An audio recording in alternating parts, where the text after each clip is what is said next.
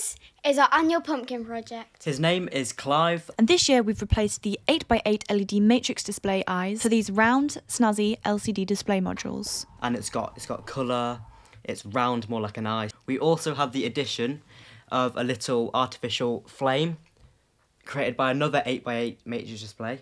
You can do this yourself this year. It's still time to get hold of the little round display modules. That circuit's so easy to just pop into a pumpkin and you're ready to rock and roll. And the code's all open source, so we'll give that to you as well. Links will all be in the description. Let's just take a little trip down memory lane to look at past versions of Clive. 9 years ago, Clive version 1 started out with these blocky 8x8 LED matrix eyes. And this was the birth of Clive, each year replacing his pumpkin head, but with the same Raspberry Pi brain inside.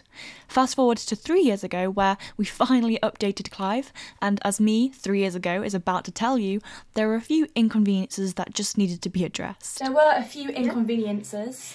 Clive was running off a Raspberry Pi. And the Pi was inside the pumpkin. When the Pi was plugged in, the Pi took a while to boot up and come to life. As he's already mentioned, we also had to plug it in as well. Yeah, and it was a bit fiddly to get the script to run as soon as the Pi had booted up. Times have moved on, and now we're going to use a Raspberry Pi Pico microcontroller. Instead of the Pi. Yeah, which is a lot smaller. It will boot up immediately, and we can just power it off a couple of AA batteries, which would be great. And great it was. That's what we did. We carved out a new head for Clive, updated the circuit and the code, which is all open source by the way, and then just ended the day there for a bit.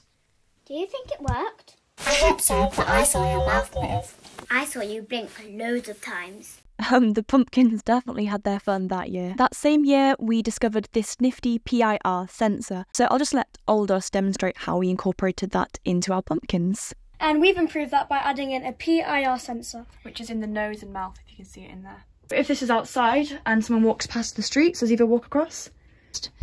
It sensed movement and the eyes are turned on. Should we try that in the dark? Yeah, so turn the lights off. Okay, walk past.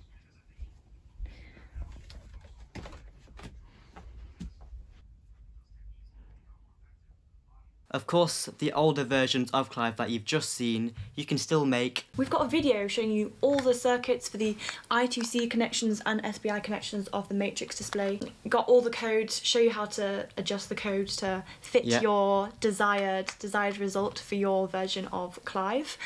So feel free to make either version, any version of Clive. Just we'll link those videos in the description as well. The core of Clive is a Raspberry Pi Pico. You can pick this up for a couple of pounds under the price of a Starbucks coffee.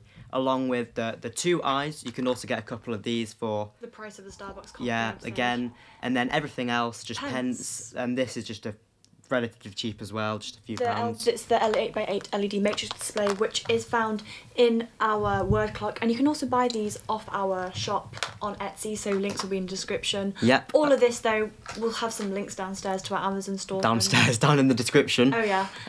Super affordable, and all the code is open source as well. Yep, which code is free. Down below as well. Also, you mentioned that the flame is from our word clock, so if you've bought our word clock, just deassemble it for Halloween. You've got the Raspberry Pi Pico, you've got the matrix display. It comes with the Pico, so you're halfway there. If you've not looked or heard of our word clock, if you like this video, then that would be a good product for you, I believe. So go check that out. Yeah, go check that out. We've got videos on that. You can get the white faceplate, or we've got a black faceplate as well. The great thing about the Raspberry Pi Pico is it can be powered and power all of the circuitry by just two AA batteries. But of course, you could use a portable charger, portable power bank, or just plug it into the wall. We found the portable power bank's the sweet spot though. We had plans to make this into a kit for Halloween, but as all good plans, you know, time caught up with us. So. Yeah. But that does mean it gives us a whole year to improve and brainstorm and improve Clive and upgrade him even more, so the kit is even better. Maybe make this look less like spaghetti and brains. Anywho, a huge shout out to one of our subscribers, Mark Olson, who's helped us out a ton. He gave us the money for Charlie Bear. And he's been helping me recently design custom matrix displays and things like that using KiCad. And his knowledge has been invaluable. He said the only way to pay him back is by passing on my knowledge to you guys. So look forward to that in the future. Hopefully I'll be releasing some videos on what I've been learning with him. So yeah. Excited. Exciting stuff. So on that note, happy Halloween, guys. Mm-hmm. Make sure Clive doesn't go rogue, as we'll show you later.